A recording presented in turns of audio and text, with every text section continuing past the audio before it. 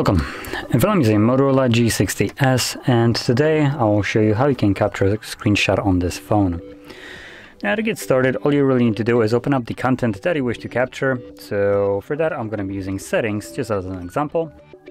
Once you have it open and visible, all you need to do is press and hold power key and volume down at the same time. And that's it. As you can see, you get a sound. You have a couple little options right here that are visible, which will disappear in a second. Now I'm going to do that again just so I can go over the options.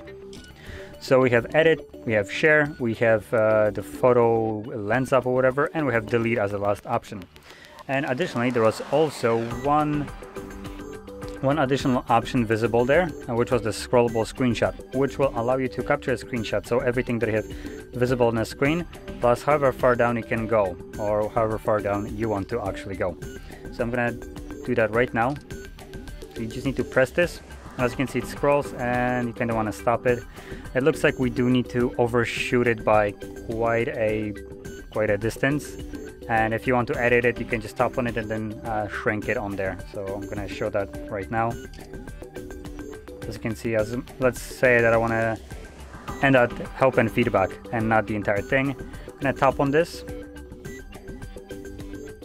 And from here, you can tap right on this button. No, wait, that's not this one. Which one is it? There we go. Edit. And where's help and feedback? Wait, what help and feedback? Gee, there was no such a thing, I think. But let's just say I wanted to go to here, system update. And all I need to do now is just save it, allow, and this will crop it. Now, all the screenshots that I have just captured can be found in the Photos application. As you can see, there they are.